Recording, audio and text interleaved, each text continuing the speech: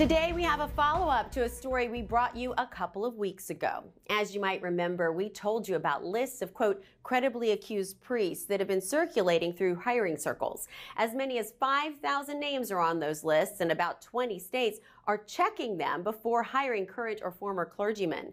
Now the Legal Examiner is reporting that at least 51 American priests from those lists were allowed to leave the country and continue working for the Catholic Church. The majority crossed the southern border to work in Mexico. Others have gone as far away as Nigeria, Ireland, and the Philippines. Now, on the flip side, there are former priests fighting the list. John O'Derrico is no longer allowed to identify as a priest and was barred from the church because he was accused of abuse after attending a conference back in 1964.